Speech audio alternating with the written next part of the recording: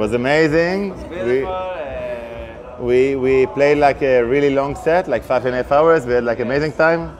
Yeah, it was very smooth, beautiful crowd, amazing vibes. Yeah, we enjoyed it.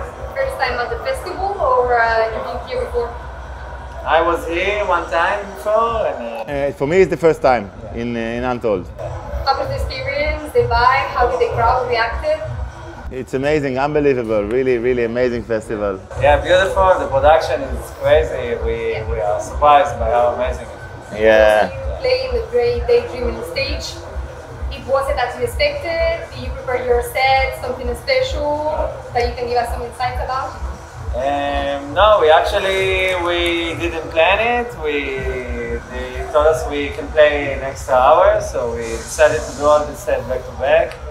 Yeah, and we were like having like really good time. Like people just started to come, and the flow was like really good, and we ended up like with a really full stage, good people, amazing vibes, beautiful crowd. So that's amazing. Good. Yeah. Also, you usually play as well like B2Bs.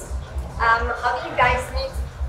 I'm sure they asked you already this question, but how do you guys meet, and if you have any projects coming up together? We know through the music for many years. We did few stuff together. Guy had his label Moments that I released. I had my label Lost and Found that Guy released many times. So yeah, we will do more stuff together. And we're playing a lot of back-to-back together. We're also playing back-to-back together this Sunday in Toronto in the We Are Lost Festival, and many more in the summer. Also, congratulations on your releases. You had your handful track Forever Lost, and you had as well like Moments and Platterback. Yeah, thank you. Just a little bit about the project, some insight, what was the creative process behind of them?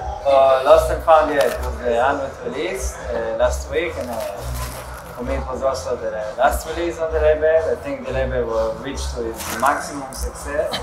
It was the perfect time. Yeah, I feel the same. The Lost and Found is one of the most amazing labels that's ever been in the world, and I'm really happy to be part of it still.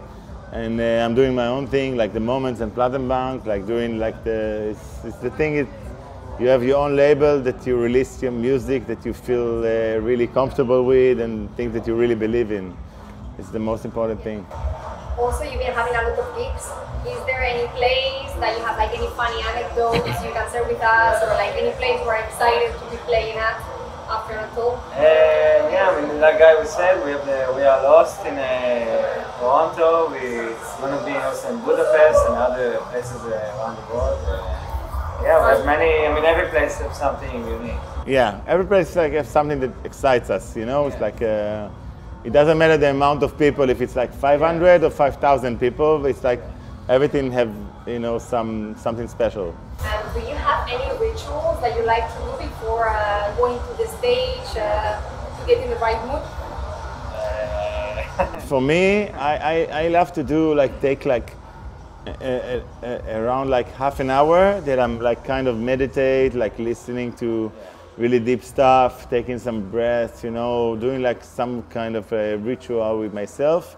It really helps me to concentrate, to go down to earth. Really helps me to make me calm, especially after the flights and you know, the long traveling. So if you take like at least 20 minutes, half an hour, it's like focusing me. Yes. Do you have a last word? Thank you, Untold. Thank you very much, Untold. It was amazing, unbelievable. Yeah. We'll see you next year. Thank you very much. Thank you very much. Bye-bye.